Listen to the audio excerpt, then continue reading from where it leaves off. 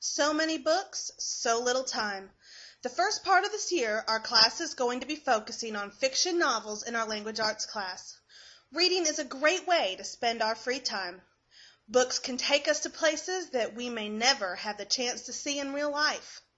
In just moments, we can be transported to the Great West during the time of cowboys and prairie dogs, to an alien ship just off the coast of Pluto, or to medieval times during the time of King Arthur and the Knights of the Round Table. Reading is not only good for our imagination, but when we practice reading, we increase our fluency, vocabulary, and comprehension. These are all important skills we need to have in our everyday life. My challenge to you is to read as much as you can. With that being said, I want to welcome you to Miss McFalls' Reading Challenge. How many books can you read this school year? The challenge is to read at least 14 books, as well as hand in a short book report about your chosen novels. Each student who meets or exceeds the challenge will win the ultimate grand prize at the end of the school year. What is the prize, you ask? I guess you'll have to read to find out. To help you get started, here are just a few of my favorite books. The Coast Watcher by Eloise Weston. It is 1943, and Hugh and his family escape a polio epidemic by leaving Charleston for the South Carolina seashore for the summer. While there, the 11-year-old considers it his duty to watch for any signs of enemy activity. He becomes suspicious after seeing what he believes to be a periscope off the coast, finding German cigarettes, and stumbling across an unreadable map.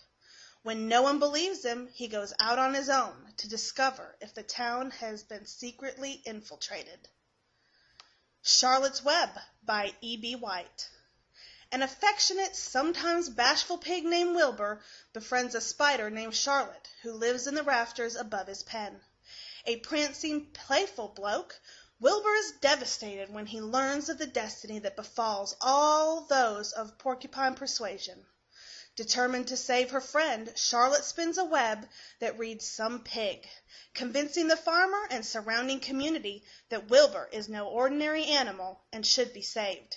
In this story of friendship, hardship, and the passing on into time, we are reminded to open our eyes to the wonder and miracles often found in the simplest things.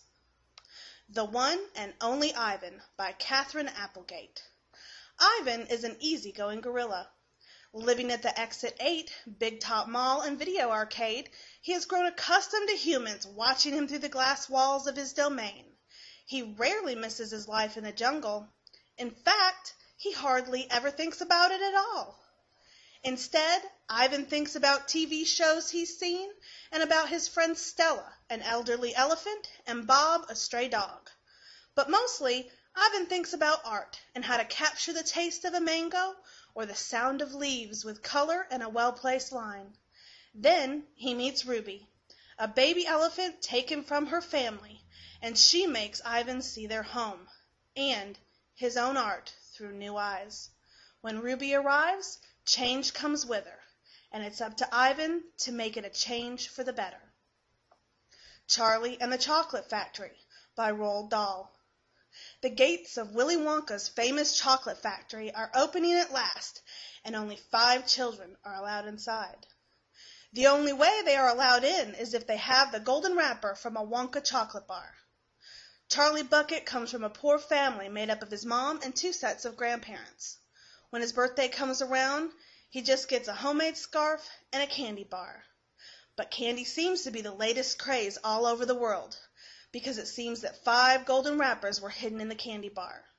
Whoever discovers the wrappers would win a lifetime of chocolate as well as the ultimate prize, a visit to Willy Wonka's chocolate factory. After a fortunate buy, Charlie discovers the last of the golden tickets.